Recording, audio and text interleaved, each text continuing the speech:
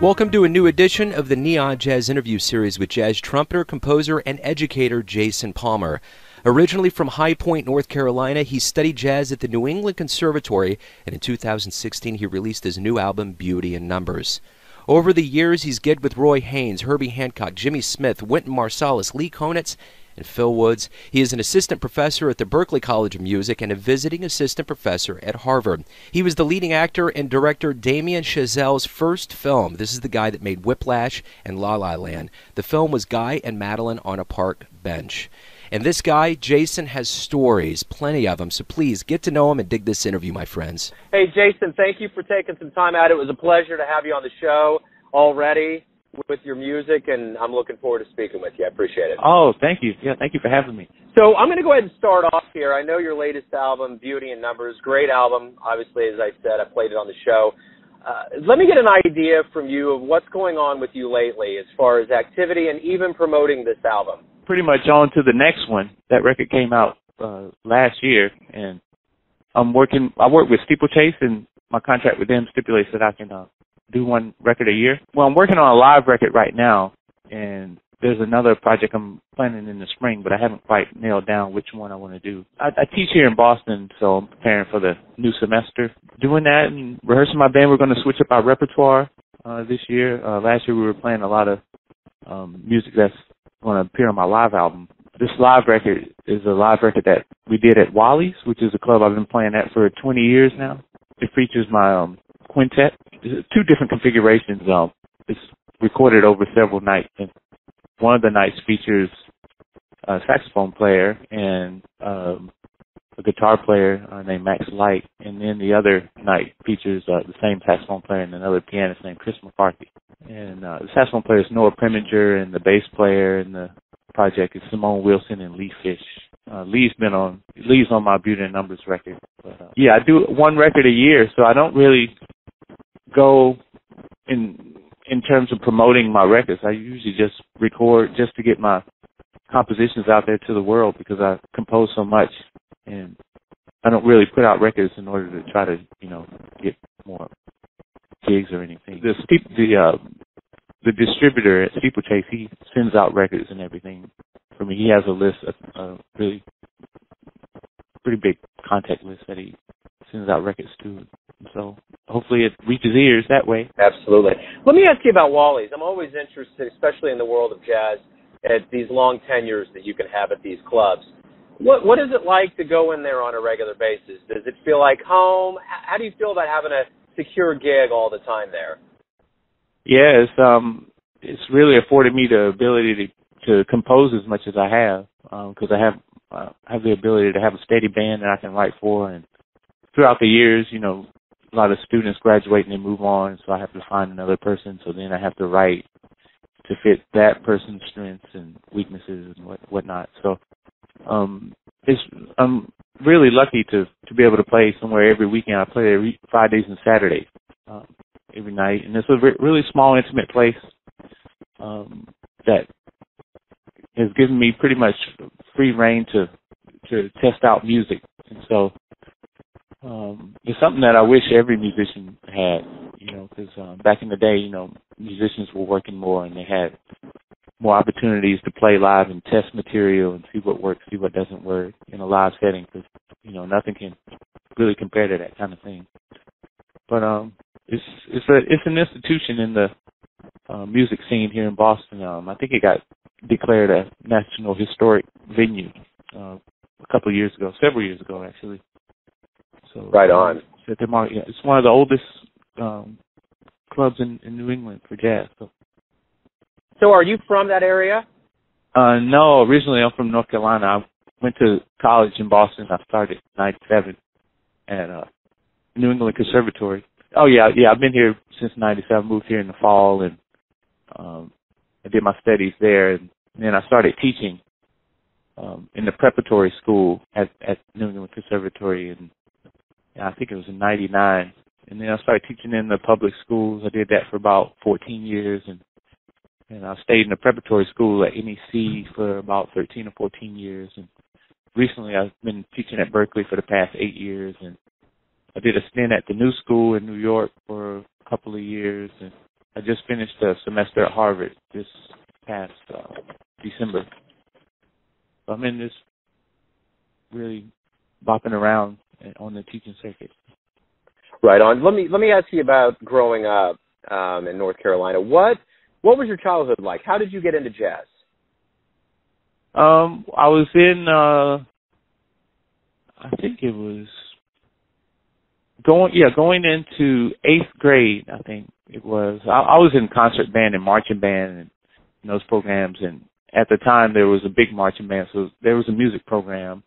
And one summer, a guy named Mr. Morton came by, and he was promoting a camp that was going to start. It was a John Coltrane Memorial Camp, because John Coltrane grew up in High Point, the hometown that I'm from.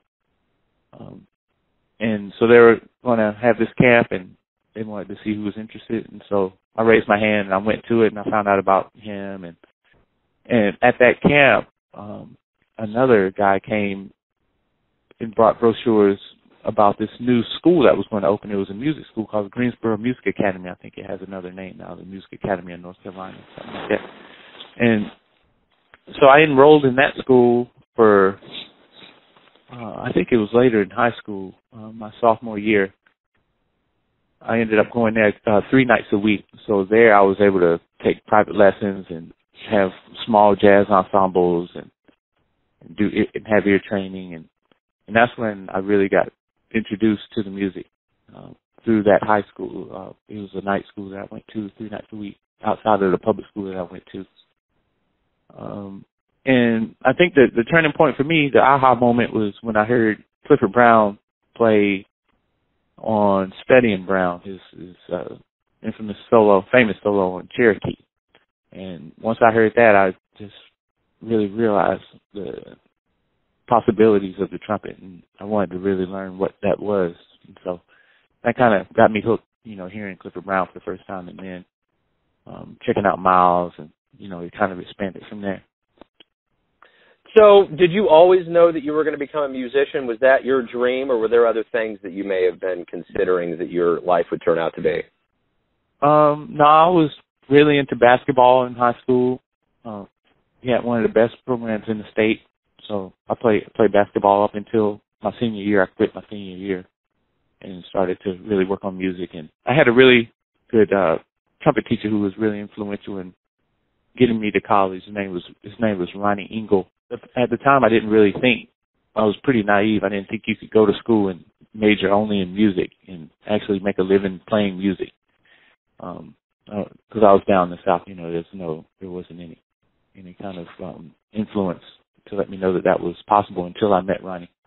And so he had me audition at NEC. He really wanted me to study classical and jazz, and at that school they had strong programs in both, which was a blessing for me, because when I got there, I met John McNeil, and he was probably the strongest influence on me in terms of my trumpet playing and my views on improvisation. So I didn't always think I would be, but I think there was a turning point when I got to NEC up in Boston that made me really want to become a musician, and that was, I think, the fall of '97. I went to Berklee. I went up the street and heard Nicholas Payton and Roy Hargrove as featured guests with the Kendrick Oliver Big Band. And also on that was Jeremy Pelt and Rashawn Ross. So it was a 4-trumpet feature for an entire concert. And I saw the masterclass that they did in the daytime, and then they had a concert at night. And after that concert at night, I just felt this powerful, it was kind of a spiritual awakening for me, the way the music touched me. And from that day forth, I said, if I could make people feel the way that they made me feel that night, I think that would be my calling. And so from that time on, I just devoted all my time to the practice room. I didn't really have a social life. My social life was at Wally's. I would go sneak in and play because I wasn't 21. I'd go to the late sessions and sneak in, take notes, and listen to what songs they were playing, and then go try to find those records and learn those songs. So yeah, I think in the fall of '97 was a turning point for me to really devote my life to making music and just being in that culture. So over the years, everything's obviously worked out. You played with legends, Roy Haynes, Herbie Hancock, Jimmy Smith, Phil Woods, Lee Konitz. What have you learned from these masters, not only about being a musician, but about living? What were the greatest lessons you learned from them? Stay true to the music and really do as much as you can to learn the tradition, and also stay active in creating your own traditions. With Phil Woods, I really learned the importance of learning the original renditions of certain tunes and then going from there. He was always into really checking out the history and looking at scores and historical recordings and everything. And to just be persistent, and to stay focused and not let any no's in your career, when you ask someone for help. If they can't help you, that doesn't always mean they don't want to help you. It may mean that they can't help you at that time. And somebody like Roy Haynes, he would say, if you stay in the game long enough, your time will come, and you just have to stay in the game and you'll get to play. But yeah, it's just, and also the idea of just stretching yourself out and trying to involve yourself in many different styles and learning as many different styles as you can, and just being humble and staying present in the moment. And there's so many ideas I got from those players, And I also got a lot of insight from my peers as well, just in terms of dealing with the business and knowing how to navigate yourself in the musical world. I think one of the most influential people for me was Greg Osby. He was one of the first people to really take me under his wing and give me a lot of work. And I was in his band for a couple of years, and we did several tours in Europe, and I'd never really been to Europe. And so he really taught me the ins and outs of being on the road and how to survive on the road. And I really thank him for it, because that was kind of a springboard. I got a lot of other opportunities from playing with him. I got my first record deal and stuff. So, yeah, he was really influential. Over your career, you've won awards. 2014, you got the French-American Cultural Exchange Jazz Fellowship. You've been recognized throughout your career, and I don't want to know what the favorite award you have is, but what one did you get that surprised you the most, that you just didn't expect? Every one of them I really didn't expect. Well, there was one here in Massachusetts. They have a Massachusetts Cultural Council Fellowship Prize, and every other year they switch the groupings of art disciplines that they offer. And this one particular year I applied, and it was in the field of composition. And so I sent in some songs off of my first record, and I ended up receiving one of those fellowships, and I was really surprised that that would happen, because that was my first time applying for that particular grant. And usually, if you want to, receive a grant from any foundation, you have to apply multiple times. Just like this French American thing, I applied probably 3 or 4 times before I got it. So that was probably one of the most surprising ones. The French American one was a surprise as well, because that's a huge pool of applicants. And back in I think 2007, I won the Caruso International Jazz Solo Trumpet Competition. I was really surprised about winning that. I think anything is surprising nowadays, because there's so much competition and everyone's working hard, so a lot of times it's just it can be a pick of the draw, as to who wins what, but you're on the other side of it, so you never really can tell when you're dealing with the subjective art form. You can kind of thank the energies in the sky to say, what I was playing or what I played really touched that person on that particular day, so far as what the judges would hear and stuff. So, and I've been on both sides of it too. I was on a couple of panels a couple of years ago for these certain grants and stuff, so I really got to see how they work and what they have to deal with and how many applications they have to sift through and how much time and energy it takes to invest in each applicant, so, I've kind of learned a lot in that aspect too. You've been on over 40 albums as a sideman, 8+ on your own name. You're on Steeplechase. How do you feel about your career? How everything's gone as far as recording? You're an educator. You perform. How do you think things have gone at this point? Well, I've been really lucky. Yeah, that's probably where I would say there's a lot more I want to do if there was more time in the day. But you know, I have a really great family, and so you know, I can't really complain. You know, I think in this year I want to do more to be of service to the community. You know, outside of my actual job. You know, teaching and playing. So I've been trying to cook up some ideas on how I could have more outreach. What about your acting career? I noticed that you've been in multiple productions. Talk to me a little bit about how you got into acting and how that plays into your life as an artist. Oh, I'm not really an actor. I haven't done anything besides the Guy and Madeline.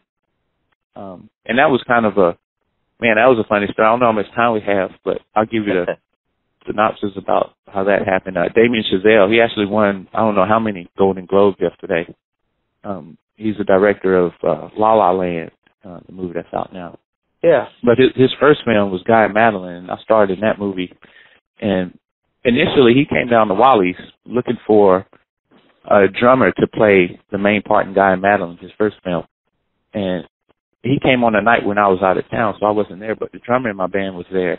So Damien, who's a drummer himself, asked Lee, my drummer, if he'd be interested in, being in this movie that he was putting together for his thesis project at Harvard. He's a film student, Damien was. And so Lee wasn't interested, and so Damien left, and he came back a couple of weeks later when I was there playing, and then he had a change of heart and wanted to have a trumpet player in the lead role. So he asked me if I'd be interested. I was like, sure. Didn't really think anything of it, because I get those kind of inquiries every so often. So I said, yeah, sure. And I gave him my info, and he called me a few days later and said, yeah, can you come over and shoot some scenes and meet the other lead actress, Desiree? And I was like, sure.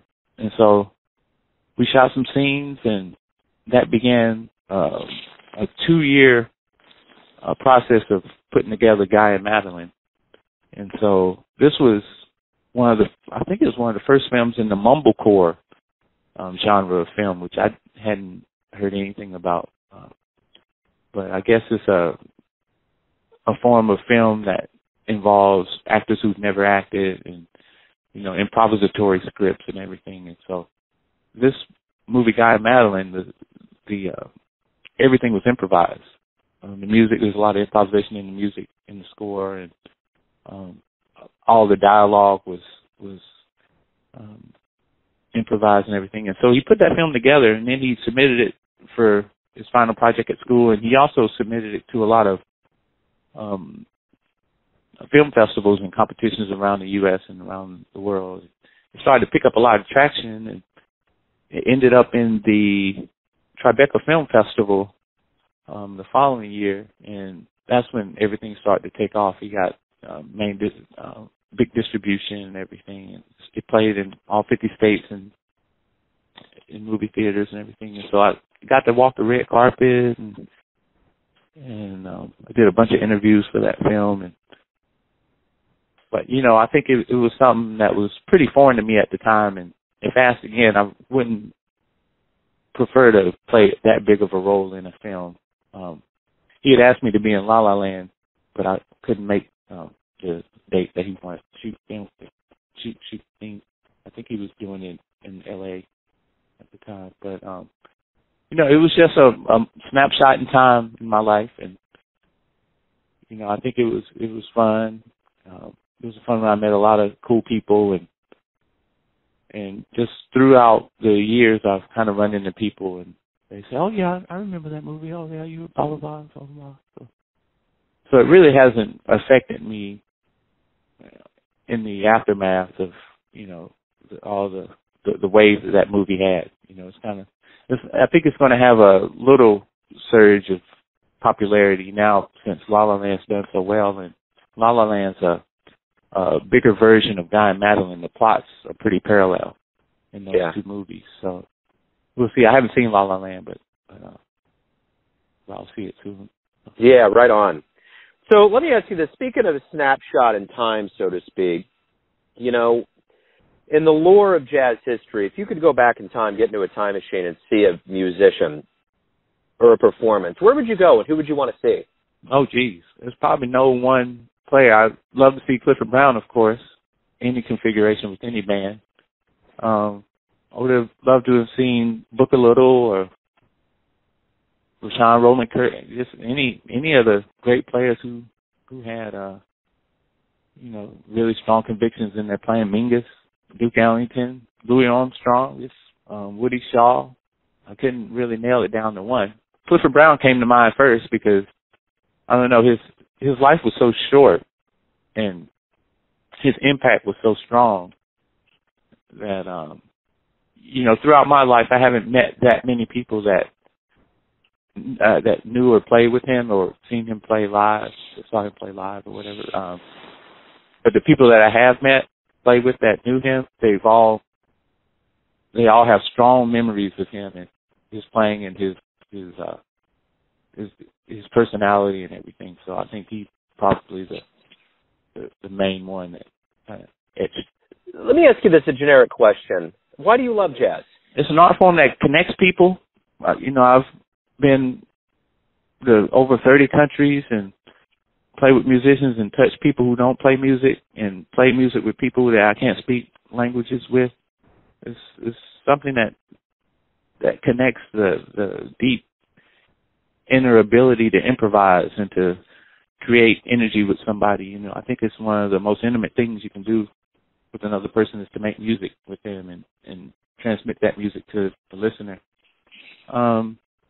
And there's another Clifford Brown story. There was a lady that came up to him after he played at concert, said, "I don't know what you're playing. I didn't know what you were playing, but you sure were playing the AT double hockey sticks out of it."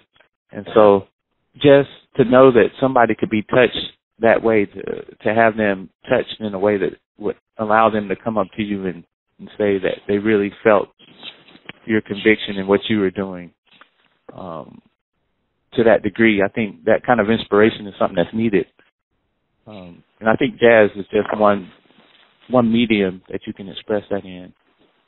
So I think when done the right way and done with conviction and love, I think it's one of the most powerful things that you can have on this earth. So, and it's one of the few art forms that's just really inclusive. It's music that's made by everybody for everybody. And so I think it's one of the things that can really show the greatness in humanity. In this country alone, it was one of the first integrative things. Teddy Wilson, he joined Benny Goodman back before baseball integrated. So and Louis Armstrong had Jack Teagarden. I think that was even before baseball integrated. So it can really bring together different cultures and everything. So I feel lucky to be a part of the culture in that way. So beautiful. Everything's going to come down to this final question here I want to ask you, and it's this. Everyone has a version of you, your family, your friends, your fans, business associates. But when you wake up and you look at the world, you face the day, who are you? Oh, I'm a husband, father, my son. I think music comes after all of that. I think music is just something that we are, but we can't allow it to define ourselves, and we can't let it get in the way of what really matters. My daughter's going to be 3 next week. When I wake up and I think about them, and I think the work that we do kind of reflects how we are in terms of how we relate to those that we love.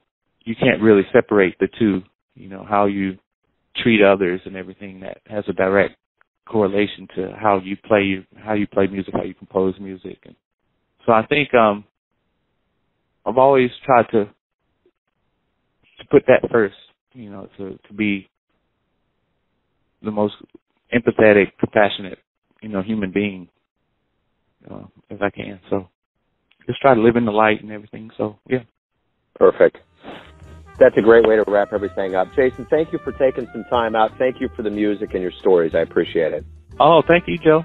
Thanks for listening and tuning in to yet another Neon Jazz interview, where we give you a bit of insight into the finest players in New York, Kansas City, and spots all over the world, giving fans all that jazz. And thanks to Jason for his time, his honesty, and stories. If you want to hear more interviews, go to Famous Interviews with Joe Domino on the iTunes Store, visit neonjazz at youtube.com, or for all things Neon Jazz, go to the neonjazz.blogspot.com. Until next time, enjoy the music, my friends.